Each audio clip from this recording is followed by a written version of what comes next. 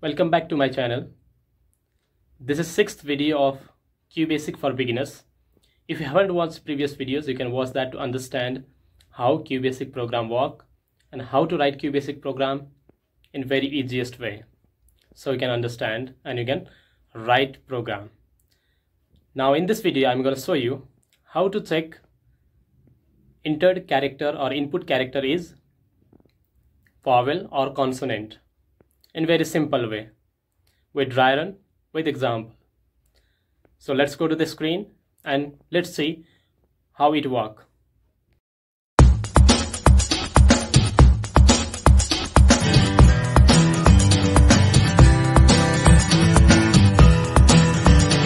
Check input character is vowel or consonant. We are dealing with characters. We are dealing with string.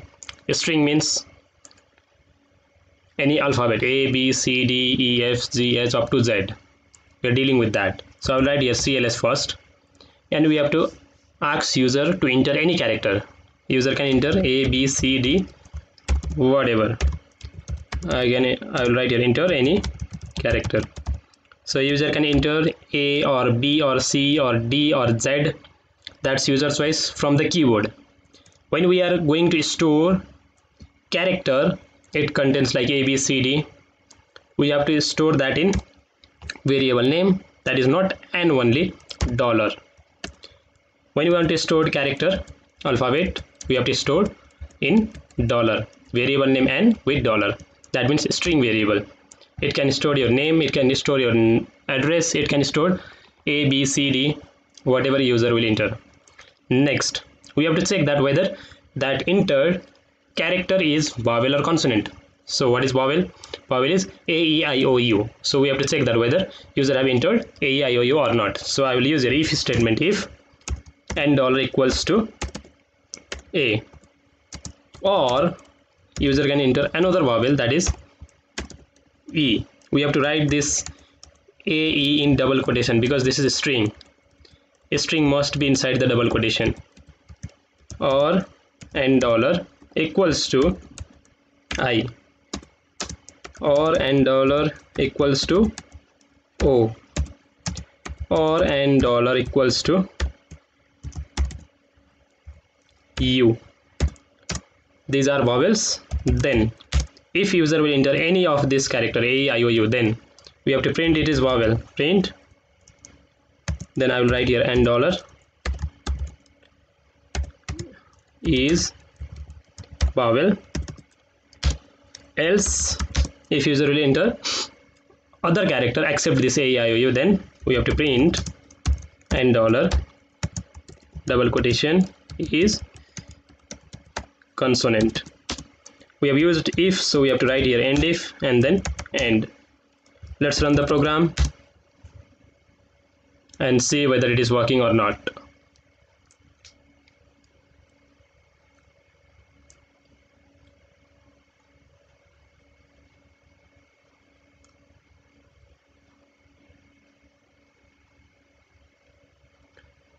Okay, this is output screen now, as you can see here.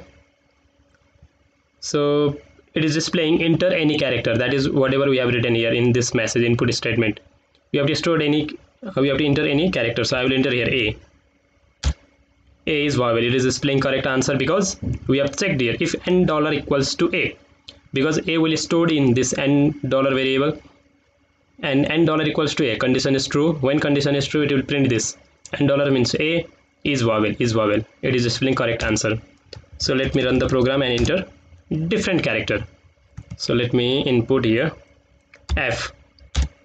F is consonant because it doesn't match with any of this condition A, E, I, O, U, because F is not here. So that is what? That is consonant. It will be printed. But the main problem is if I enter here capital A, A is consonant but A is vowel. Why this is displaying consonant? Because we haven't checked here for capital letters. We have checked with small letter only. So we have to check for that. So I will enter here and I will convert whatever user will enter, that will be stored in n $. I will convert that value in small letter and then I can check that. So I will write here n $ equals to LCASE dollar and dollar.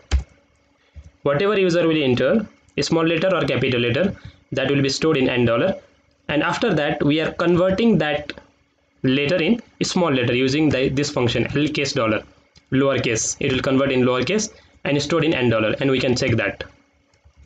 So let me run the program again and let's see. So I will write here capital A.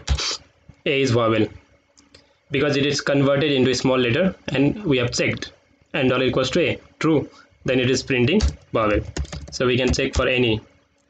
I will enter here capital E. Now we can see E is vowel because we have converted, so it will work.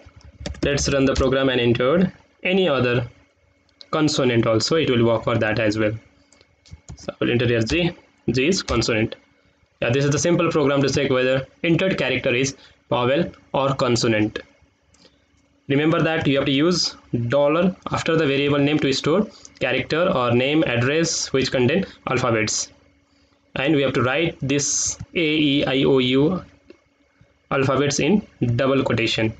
Thank you for watching. If you understand this program, click on the like button, click on the subscribe button and share with your friends, and see you in the next